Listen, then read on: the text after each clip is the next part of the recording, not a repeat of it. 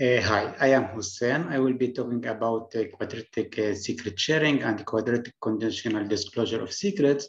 This is a joint work with Amos Beimel and Naty. So I will start by a general description of our results.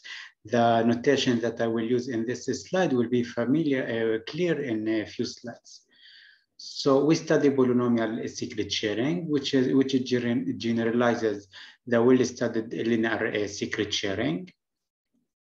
The motivation in studying polynomial secret sharing: first, we want to construct a new efficient secret sharing schemes for access structures. And second, we want to prove lower bounds for a larger class of schemes. So in terms of result, we construct quadratic secret sharing schemes that are better than the best known linear secret sharing schemes. And we construct a quadratic conditional disclosure of secrets protocols that are better than the linear protocols. And we prove lower bounds for polynomial secret sharing. So in this talk, I will start by an introduction of secret sharing and the previous results in secret sharing. I will then introduce polynomial secret sharing, define it, and describe the motivation by studying polynomial secret sharing. Then I will present our results in polynomial secret sharing. And then I will describe a building block that we use in our construction, which is polynomial conditional disclosure of secrets. Then I will summarize and discuss open questions left by our work. So secret sharing schemes were defined independently by Shamir and Blakely in 79 for the threshold case, and by Etos Setonichizki in 87 for the general case. So in secret sharing, there is a dealer who holds a secret S, and there is a set of n parties. The dealer applies a function on the secret S and some random string R, generates n shares, and gives each party a share. We define an access structure gamma as a collection of authorized sets of parties, and we say that a secret sharing scheme realizes gamma if the two following conditions hold. First, for correctness, we require that any set that is in gamma should learn the secret. And for security, we require that any set that is not in gamma and it's called an authorized set should learn nothing about the secret. So in this talk, the secret is only one bit, which is a 0 or 1. Now we start by a warm up, which is a secret sharing scheme realizing the in out of an access structure. So in this access structure, there is only one authorized set, which is the set of all the parties, and every other set is an authorized set. So the construction is as follows. The secret, we have the secret S. The dealer chooses n-1 random bits, R1 to Rn-1, computes Rn as the exclusive OR of S and all the other bits, and now gives party Pi the share, the bit Ri. So for correctness, if all the parties participate, then they can learn the secret by XORing all the shares. And if one party missing, then there will be a random bit missing, and we can prove that they have actually independent random bits. Okay. The share size in this scheme is only 1 bit. Okay, so now we move to present our scheme for arbitrary access structures. The secret is we look at an access structure gamma that has m minimal authorized sets. So for every minimal authorized set A of size L, we independently execute L out and L out of L secret sharing scheme among the parties in A. So for example, for the following access structure, there is two minimal authorized sets, P1, P2, P1, P3. The third authorized set is not minimal. So we execute a two out of two scheme among the parties P1 and P2, and independently execute a 2 out of 2 scheme among the parties P1 and P3. So since each party can be in up to 2 to the n minimal authorized sets, then the size can be as large as the 2 to the n. This is what the best share size known for realizing arbitrary access structures until a few years ago. So recently, after more than 30 years of research, we have a better upper bound for realizing arbitrary access structures. So we have an upper bound of 2 to the 0.585n. This achieved by a sequence of works started from 2017, and the last result was achieved in a paper that is presented in this conference. When we look at lower bounds, we know that the best known lower bound is since 97 is omega n squared over log n. So we can see that there is a huge gap between the best upper bound and the best lower bound we know. And it's a central open question in secret sharing to reduce this gap. Okay, this was a general secret sharing. Now we will move to talk about linear secret sharing, which is a class of schemes.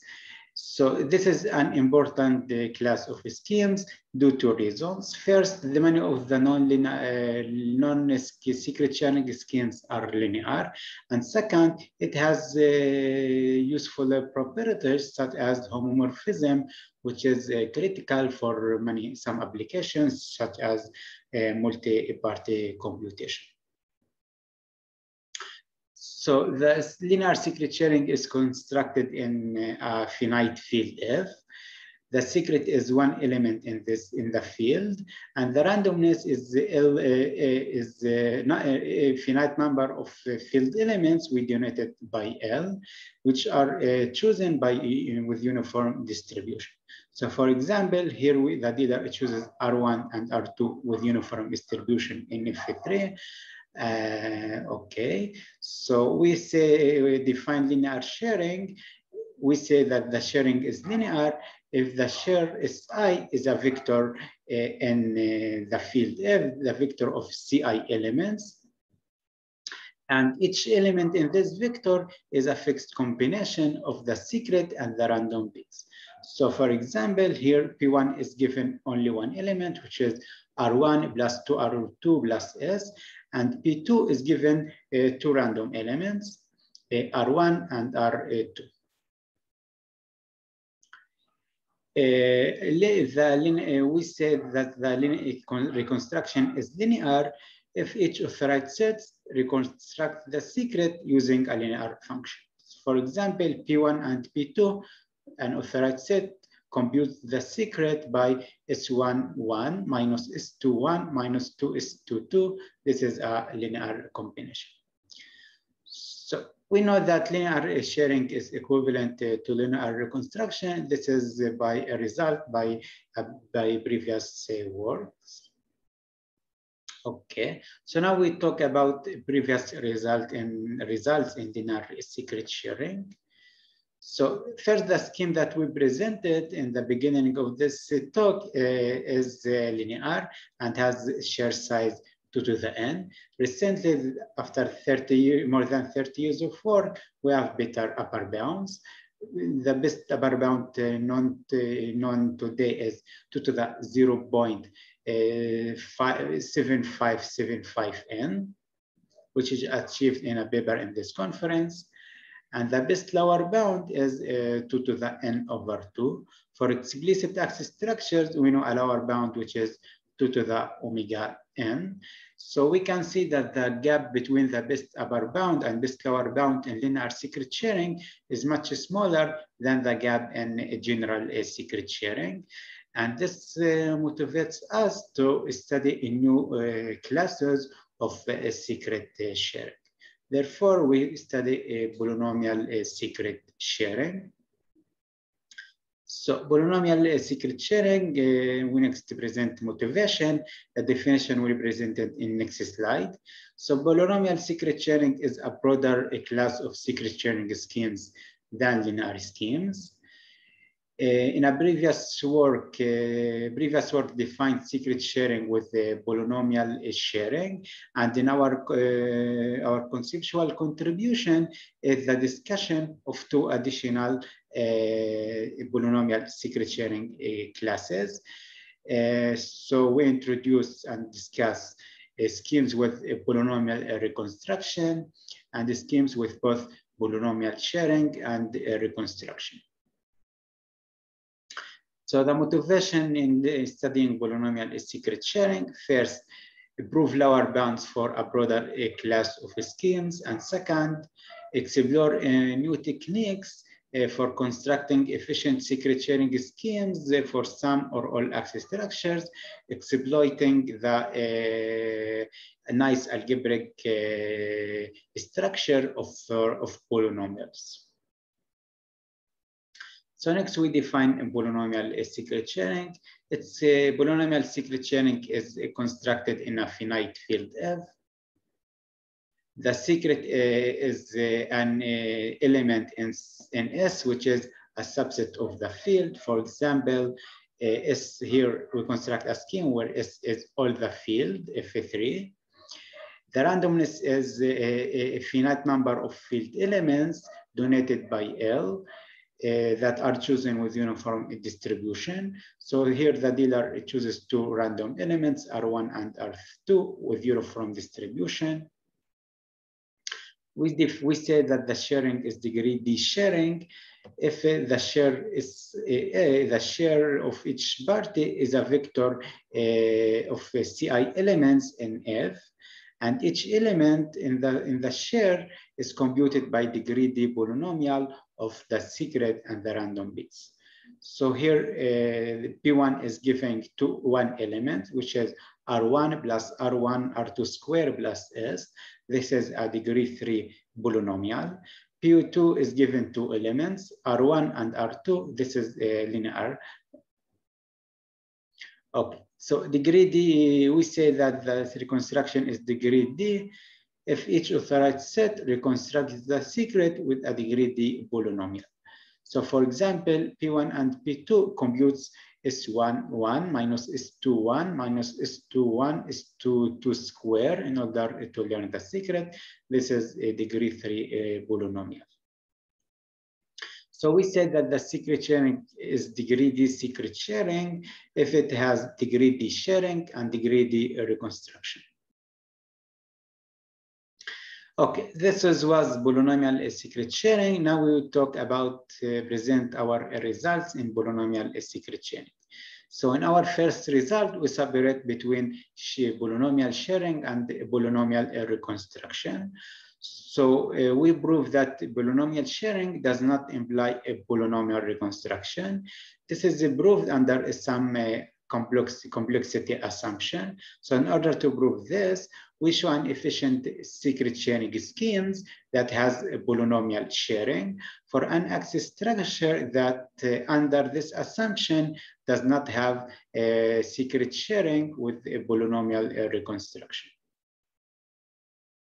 We prove in our second result lower bounds. So we prove a lower bound of omega 2 to the n over d plus 1 for secret sharing with degree D reconstruction.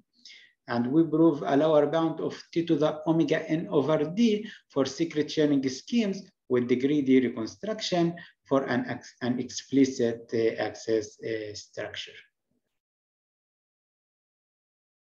So now we present our main result, which is upper bounds for quadratic secret sharing.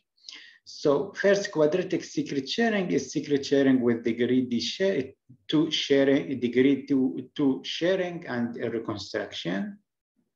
So in our main result, we construct a quadratic secret sharing scheme for arbitrary access structure that has share size 2 to the 0.705n.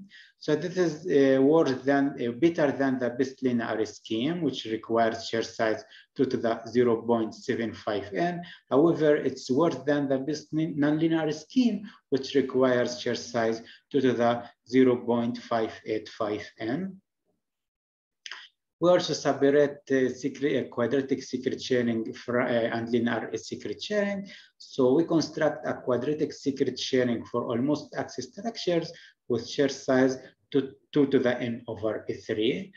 And by a lower bound that we know in linear secret sharing, which is 2 to the n over 2 for realizing almost all axis structures, we get the required separation.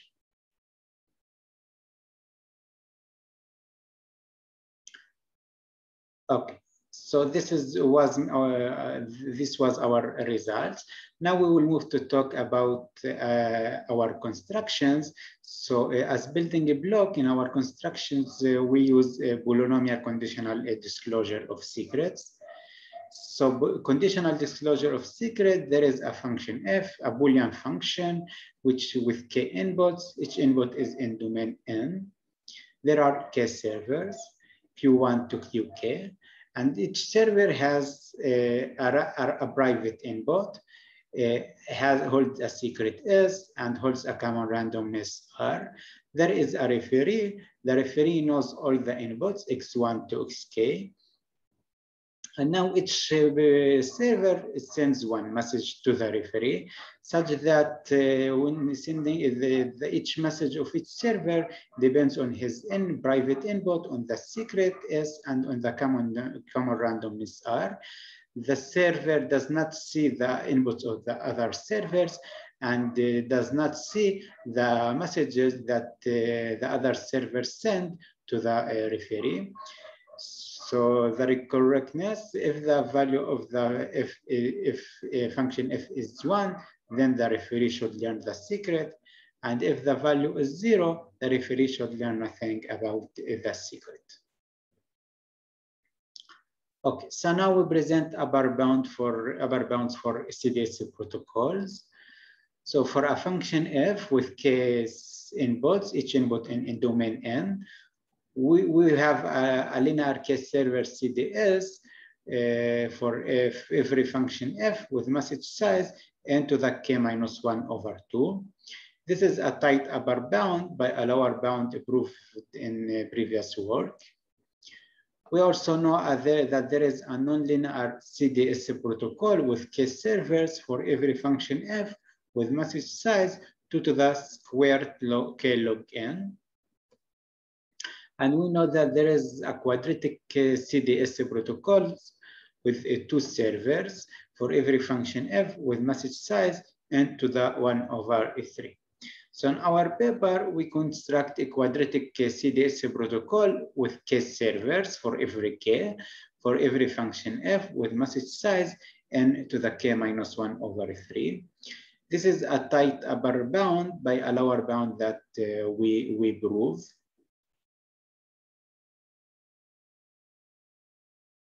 Okay, this was the results in CDS protocol.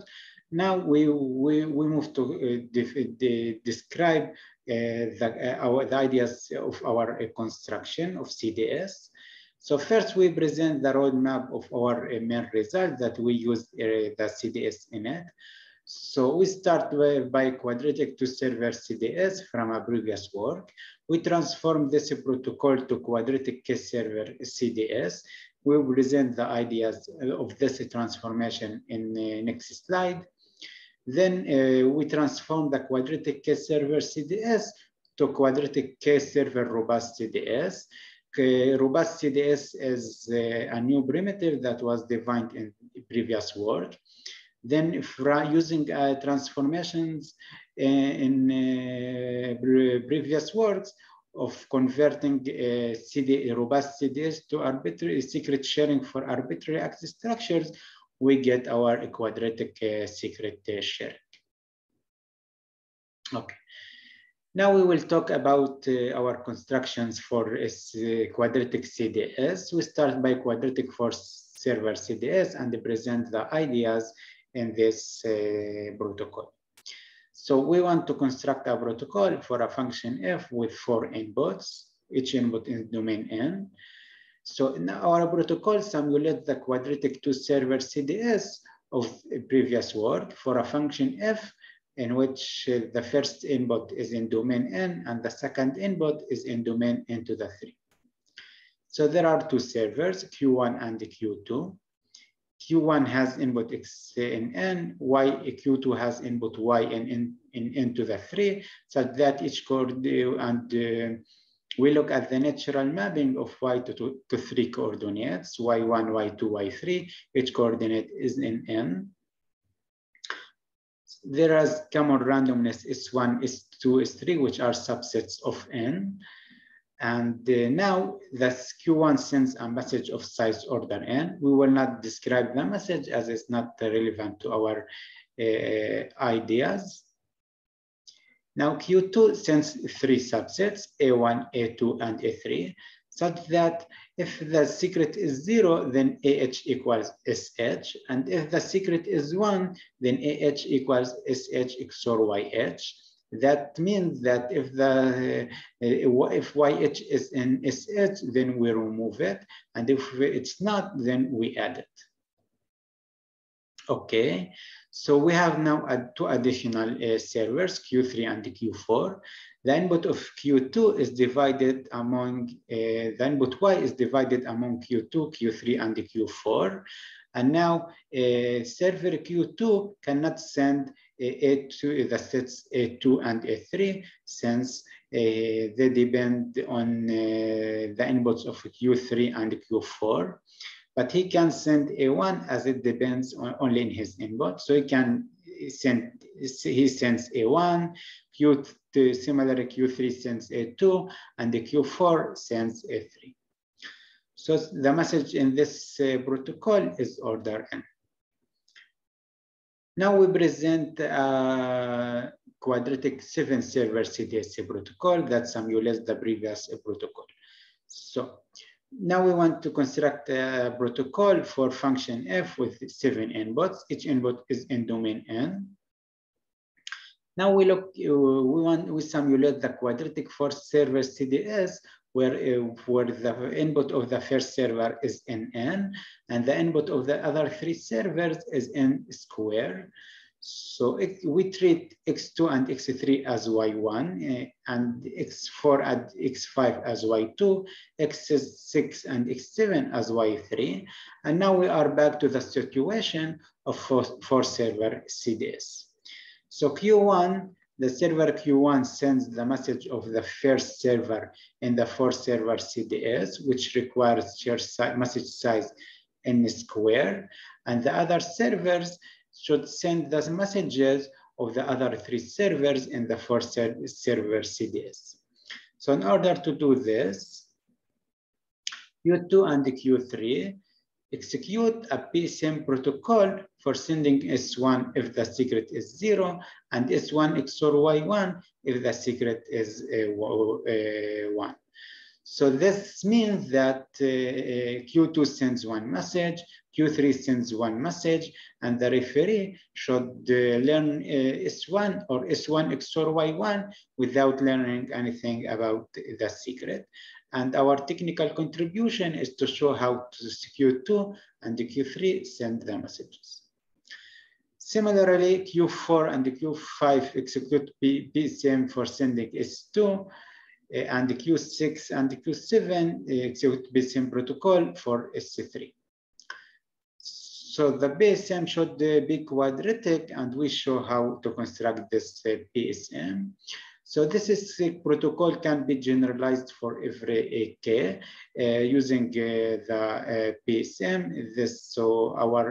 So we have a protocol for every AK.